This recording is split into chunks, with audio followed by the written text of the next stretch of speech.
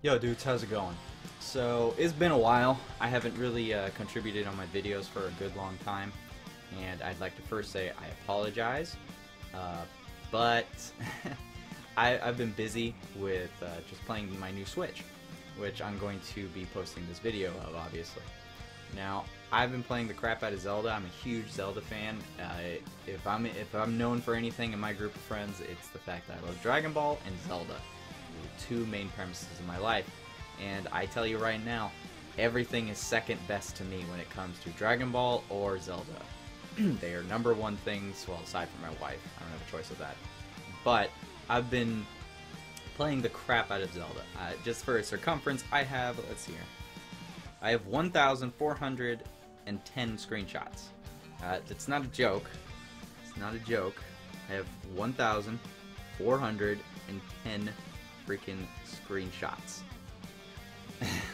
I have been playing the crap out of this game. I'm just gonna put that down before I start playing randomly. I've been playing it a lot, and I'm going to be still playing it for a little while, but I'm gonna try and post out some videos just for till the end of this week, and then I'm gonna try and get back up to date. Just as a small update before I really get into the thickness of this video, I am done with Dokkan Battle. I am completely done. I will maybe post some information videos every now and again, but I'm not going to be doing, hey, we're going to do a boss rush mode.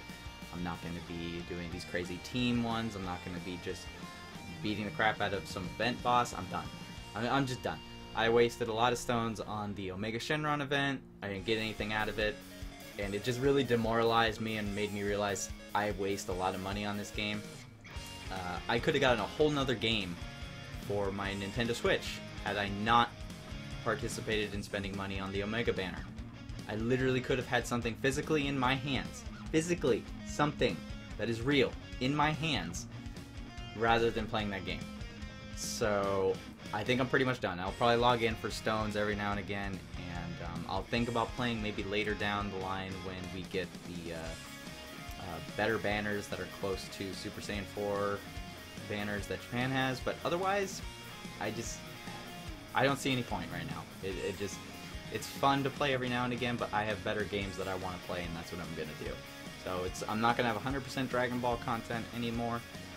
I'm going to be changing my banner and everything to different games and whatnot. So forgive me if I lose any subs. I apologize to you guys if I waste your time, you thinking I'm going to have a long line of content. I originally promised a very long line of content, but that's going to come to a screeching halt. You gotta realize what you like doing, and if you don't like doing it, then, well, you better change it up. Anyways, I'm gonna just get into the thickness of this video. So I really wanted to just kind of show off the Switch and its size comparisons to a lot of normal devices gamers will have. I got a Xbox One Slim, an original PS4, a Wii U, and the reason for the Wii U is because I just don't feel like I don't feel like I'm plugging my Wii U. My Wii U is got about 4 or 5 different USB ports into there with an external thing plug-in. It's really complicated because anyways. I figured the Wii would be fine. It's only slightly fatter than the original Wii U, so no big deal. I also got a PS2 Slim, the Switch itself, an Xbox One controller Pro, a PS4 controller, and of course I have my Vita and 2 3DSs. An original fat 3DS and of course a normal 3DS. I'm also going to be showing... I wanted to show off the size comparison of the Switch controller, Joy-Con controller with the PS4 controller, purely because the PS4 controller is known to be very small, and it's pretty small too. But when you compare it to the Xbox controller, which is a little bit fattier, it looks like the Joy-Con grips are about the same size, but actually they're not. The Joy-Con controllers are actually much smaller than the Xbox controllers. I just wanted to give a good size comparison for it. The sticks are about the same size. I have some grips on them, but yeah. The Joy-Cons themselves are pretty tiny, and you can grip them right good in your hands, and I mean, you could almost fisticuff with them. Just for a size comparison with the Xbox controller, again, with the Joy-Cons, they are super tiny, like extremely tiny. Like they could fit right on top of it. They're so light that they just sit right on top of it. They don't even move the controller sticks. It's ridiculous how small and light these things are. Now, I wanted to do a quick comparison of the Vita. This is a 3000 Vita, specifically the newer generation Vita, that is not the fatty model. It's actually about the same size as the Switch itself, like the screen just alone, no controllers attached. It's actually about the same size. It's actually not bad, but the actual screen itself is much bigger than the Vita. If you actually look at the depthness of it, the Vita is actually a little bit longer than the Switch itself. Only slightly though, only slightly. And that's, once again, this is without the Joy-Cons. If you pop on the Joy-Cons, you could fit it right into there. Like I said, with the Joy-Cons attached, the Vita is actually very, very small in comparison. You can literally just kind of like rest it right on there and be good. Now, this is my original fat 3DS. My 3DS is a little bit fatter, but it's okay. It's actually really, really tiny. Mine's fatter because it has the capture card installed on it, as you can see slightly on the side of that. Makes it a little bit thicker, but that's not a big deal anyways. But the 3DS itself is actually the exact same size as the screen of the Switch. Like the literal viewing of the screen that you can see on it. It's actually the same exact size, which is actually partially impressive. But as for thickness, the Switch is excessively tinier than the original 3DS. Like half the size, easily. It's easily half the thickness. But even with my extra little capture card on there, it's still much smaller. The original 3D, the new XL 3DS is actually a pretty interesting comparison size. By the way, take a look at my Goku Dragon Ball Super skin for it. I imported that from Play Asia. Make sure to go check them out. Anyways, the size comparison is actually kind of funny. The XL new 3DS is the same exact size as the Switch itself. And by size, I mean width size. It's pretty much the exact same size. It's maybe slightly wider than the 3DS, but it's about the same size. My 3DS is a little bit fatter because of the case, but yeah. Also, you can stand the Switch's controller up on end. It's kind of funny, and it just doesn't move at all no matter what. It's actually very sturdy. It's interesting.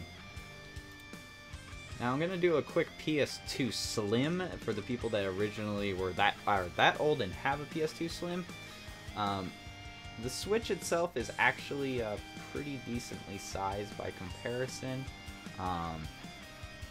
The dock is mostly just plastic, but as a size comparison, I'm just trying to show you how mobile the thing is. The Slim is extremely mobile, and so is the Switch. Even in a docked mode, you can just carry the thing around almost so easily. The Switch is also more like a notepad. You can just hold on to it and plop it in your pocket. Also, keep in mind I have a screen protector on mine, so you see that I'm manhandling the Switch. It's because there's a screen protector. I'm not afraid of it. So I also wanted to do a very quick comparison to the original Wii. Mostly because the original Wii is about the same size as the Wii U. I didn't really unplug my Wii U because it's got too many cords, but it's about the same size. But the dock is actually pretty close to the same size. It's a little bit fatter than the original Wii. So if if it's about a little bit fatter than the original Wii, then it's probably a little bit. Then the Wii U is probably is about, I don't know, almost half the size of a dock, a Switch dock. So I just wanted to give a quick comparison size on that. Now let's get into it a little bit with the PS4. The main premise I wanted to show with the PS4 and the Xbox One Slim is that the Switch is literally the exact same thickness when placing it in the dock. The dock is the exact same thickness as the original PS4, and it's about the same size as the Slim. It is so thin. This thing will not take up any of your shelf space, especially if you put your consoles on their sides like this. I don't personally, but yeah, it takes up no space at all. It's crazy. It's actually about the same size as the shine glossy part on the original PS4. It's kind of funny. It's almost the exact same size as that, just as a circumference of width and height. Now, getting into the Xbox, the Xbox Slim is a little bit fattier. Only slightly fattier than the Switch dock itself, but only because of the side of it. Right there, the nice little random maroon side that I have with my Gears of War. But it's the exact same size as the main thickness of the console itself. So, just as a size comparison. Once again, this thing will not take up any more space than your PS4 or your Xbox One. In fact, it'll probably take up less.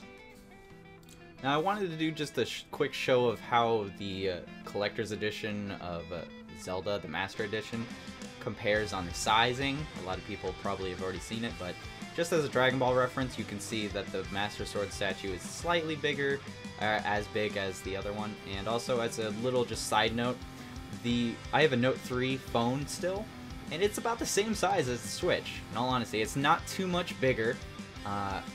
If you got a Note, if you're showing off a Note for your phone choice, or a larger phone like a Note's, then you can easily just plop this thing in your pocket, easily, and just throw the Joy-Cons in there. It's not that bad. It's not that different. But yeah, I just really wanted to show off the difference in size with the Master Edition, Goku Collector's Edition. I think it gives off a pretty good size comparison. I also really wanted to just kind of show off the Joy-Con grips, the little thumbstick grips that I got with my Zelda skin kit. Now, I don't use the actual skin on the console because of adhesive problems that have been reported, but the grips that these come with for the thumbsticks are amazing. They every now and again I can feel the inside of them, and I flick at them every now and again, but they give a good grip notion to it, and I think it just makes it so much more comfortable to use these. If you can, I would get some thumbstick grips. Normally, I do not like thumbstick grips, but they're really nice. They're easily removable and easy to put back on. I would just highly recommend getting some for your Switch Joy-Con controllers if you decide to get these. Yeah, just really wanted to just show that all off to you guys, just because the Switch has just been really cool for me, and I really hope you all enjoyed the video. I hope it gave you a good idea of how big the console is, and if it's really going to be a #1 thing for you to get or not, and see if it could fit on your collection. Anyways, dudes, I hope you enjoyed the video, and until next time, take it easy.